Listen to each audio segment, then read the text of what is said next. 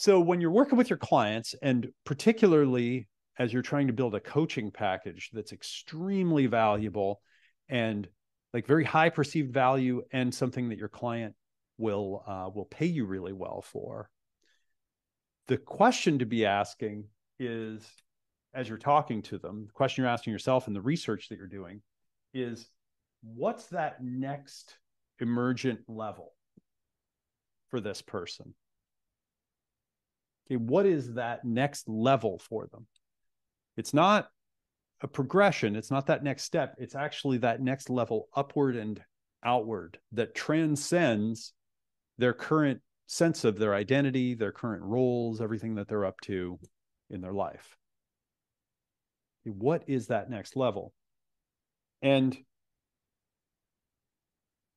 what we need here for them is we need a vision of transformation. Okay, we need a vision of transformation. I interviewed my good friend Mary Morrissey yesterday for our upcoming Coach Expo, and we had a really great jam on this one. And she really understands this, you know, and it's like, if we can help our clients to have the vision of transformation, right? We could call it a TV, right? A transformation vision, right? If we can help them have their own little personal TV in their mind, right? Exchange the TV in reality for this TV, which is a transformation vision. If they can get there, then the sales pitch is, okay, now you can see what's possible for you. Would you like to actually make that here now? Would you like to bring that into 3D? And then that's it. That's the sales pitch. And then the coach kind of coaches them through all of the struggles and all of the resistance and all that other stuff, because they're going to say, oh, I don't know if I can afford it. I don't know if I've got the time. I don't know. And as far as I'm concerned, if you can really figure this out with a person and get clear on their transformation, what is more valuable than them reaching that?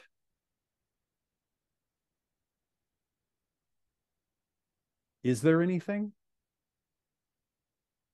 I mean, maybe arguably you could say, well, maybe their family's lives, or something really big. Like if, okay, my kid was falling off a cliff and I had to choose between saving them and becoming my transformation vision. Yeah, okay, sure. I'd probably save my daughter rather than, but what else? What would I not trade to reach that?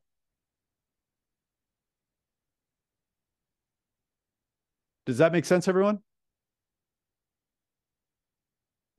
Now, there's a lot of blocks that'll come up too. Okay. So when when you've got a really good transformation vision, it's scary, because somebody who, let's say they want to lose weight and get into good shape, some part of them is going to immediately go, I'm going to have to stop eating the junk food. Right. And all kinds of rationalizations come up that then come out in other ways, or if someone, it's time for them to get into a relationship that's really meaningful, and you're showing them, okay, here's the vision, you're putting it together with them, helping them craft it, and they're getting clear, right? They're looking into that TV, let's say, and they're seeing it. And then all of a sudden the resistance come up. Oh my God, I'm going to have to be vulnerable. Oh no, I'm going to have to deal with my issues. Oh no, they're going to find out that I am neurotic. And okay. And then those masquerade, they come up with all these presenting issues, objections on price, or I don't have the time, or, all that kind of stuff. Is this making sense, everybody? Okay. So we started with asking the question, what's possible? What is possible? And I love it. If you think about that word for a minute, what's possible, it can be interpreted in multiple ways. Okay, so what's possible could mean what is possible for me, but it could also mean what is the word? What is the concept? What is this thing called possible? What is this idea? Most people have a small sense of what's possible. My friend Claire Zammit told me a few years ago something that just really blew my mind. She's done a huge amount of research and work in kind of women's transformational leadership and coaching. And she said she did a bunch of research and she found that women, on average, have a smaller sense of what's possible than men. And so if you're working with women, it's particularly important to help them expand their sense of just what's possible, because that alone can have a huge impact. Okay. Now, I think that if I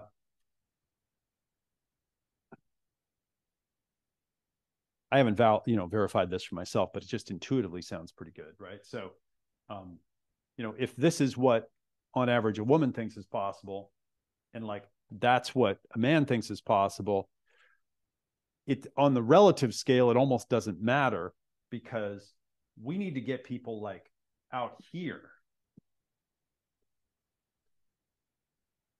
Does that make sense, everybody? Because it's not like every man I've ever met is thinks that anything is possible. You know what I mean? They're still relatively pretty small kind of thing, right? Okay. Now, as a coach or as a teacher, and particularly when you're doing sales and marketing,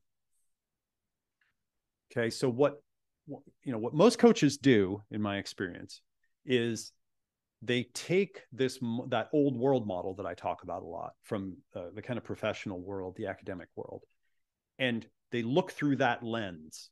They've got on this lens, this whole filter system of what's possible based on what their experience was in the past, what the rules are, what other people have experienced, what the research says. They've got all this stuff on, like that's what's possible, rather than sitting down and just asking, okay, well, what do you want to create in your life? What's the vision that you want to make? What's the outcome that you'd like to achieve? What do you want to manifest? Let's start from a blank canvas. And if you start from the limited reference points of what has been possible in the past and what other people think are possible, it acts as and this isn't all bad necessarily, but it acts as a kind of like these horse blinders, or like, Robert Ian Tom Wilson calls it a reality tunnel that you're looking through. It's like this myopic little tunnel that you can look through. And again, that's not always bad. Sometimes it can actually be useful. It can be very positive. But generally speaking, my experience is that coaches, teachers, folks that are trying to grow and scale, what they're doing is, so let's say that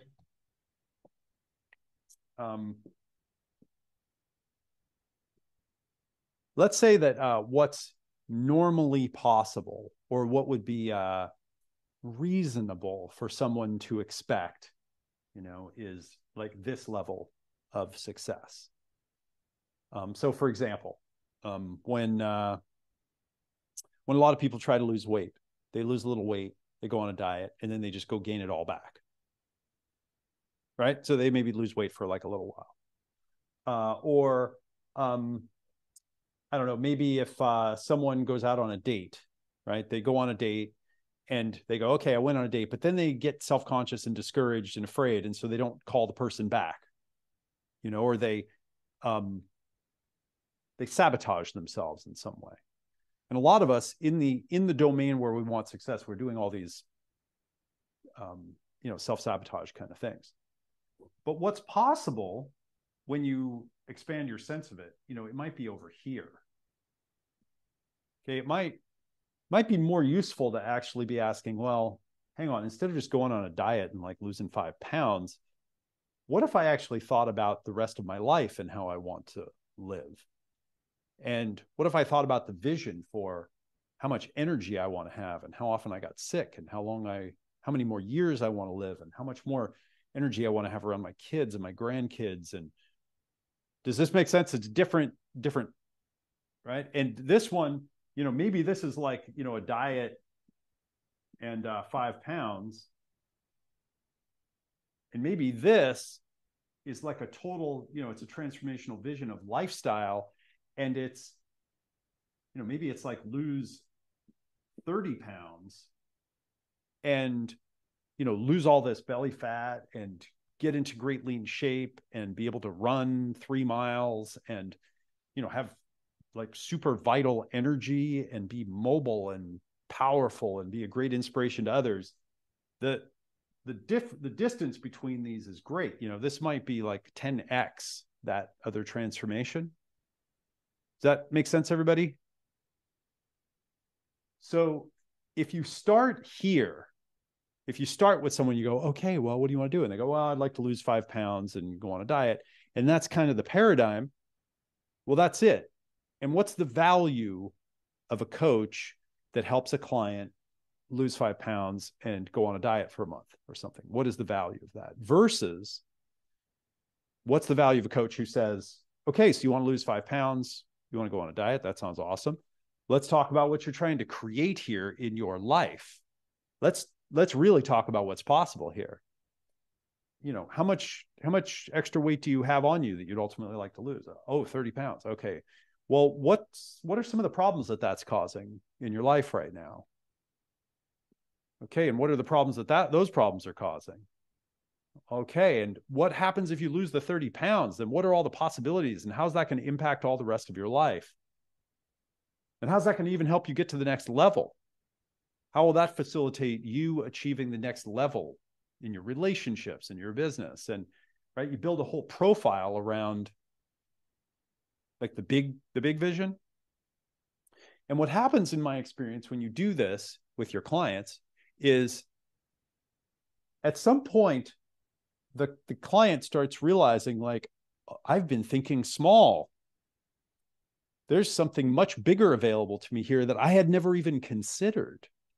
Never even crossed my mind that I could go all the way to this. And so in the developmental paradigms, a good rule of thumb is that most people can imagine one level higher. Okay, we can kind of imagine it. Maybe we can dip our toe like 20% into it with our imagination. We really can't imagine what it's like to be there because it's so different. It's such a different paradigm. It's a different values system. It's a different way of different identity. It's a different culture. It's another world. But we can't usually imagine 2 levels. 2 levels is too far. It's too far away. Okay. But we can imagine 1, and that's the key. It's just that most of us haven't had someone actually have what we could call a transformational coaching session. Okay, a coaching session to coach us in creating a transformational vision that's actually next level. Like that really, when you're finished with it, you say, man, I never thought of that. Never thought about that. What I could do if I did that. I never thought about how my life could be different. And even if, folks have thought about that a little bit, what they haven't done is they haven't put all the puzzle pieces together. They haven't imagined all the impacts of the problem or challenge that they have on their life, just like we learned in Virtual Coach. And they haven't imagined the positive impacts that transformation.